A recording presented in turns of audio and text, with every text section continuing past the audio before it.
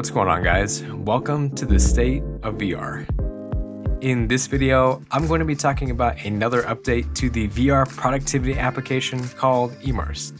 Previously, I covered different features of this application, how it works, and the keyboard in VR update that allowed us to see our keyboard while in our virtual space. Now, in their latest update, which went live this past Thursday, they introduced a couple brand new features that just really freaking blow my mind. I'm going to talk about details regarding the update, how well the new features work, and my opinion on the sort of impact this will have on being able to multitask efficiently while in VR. Seeing as I covered a lot of how the application works in my previous video on the Immersed app, I won't go into too much detail on this one. I'll link that video in the description if you want to check it out. Alright, without further ado, let's get started.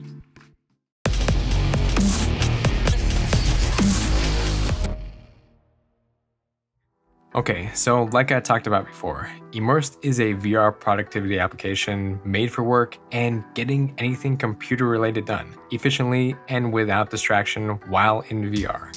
The developers have really kept up with a lot of the new features that were eventually added on the Quest to include hand tracking. Also, the devs are constantly adding new features to the app and constantly pushing the boundaries of what is possible.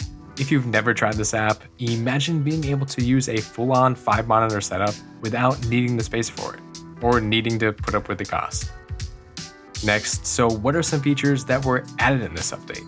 One is being able to see your phone in virtual reality. This requires you to download an app on your device, then press one button in order to start the screen capture. Basically, this allows you to broadcast your phone display over Wi-Fi and be made visible at any scale within your virtual space. Currently, it's only available for iOS devices right now, but support is soon coming to Android devices, probably within the next couple weeks. The second major part of the update is the addition of the MRTK, or Mixed Reality Toolkit. This allows for the use of real-life hand motions to manipulate your desktop overlays instead of the previous implementation where you needed to use hand tracking in order to click and drag a single button next to each display. For this update, if you want to make your windows larger, just use both hands to scale out the window by pinching and dragging across in order to increase its size, or pinch and drag in the opposite direction to decrease it. You can also grab the windows in order to scale them, set them aside, or just arrange them whatever way you want. Next, so how well do these features work in practice? As far as setting up the phone in virtual reality, my experience downloading the app and setting it up using the given parent code went really smooth. The image presented in VR was really damn crisp. Probably better looking than my desktop if I was going to be honest about it. Also, you are able to turn the phone window into a giant portrait display, or make it the size of your phone and have it close up next to you. Basically, however you want your setup, it's pretty much up to you. Okay, so now let's talk about the Mixed Reality Toolkit feature. I really enjoyed the new implementation of distance pinching windows using hand tracking. It's super responsive and a huge step up from the previous implementation.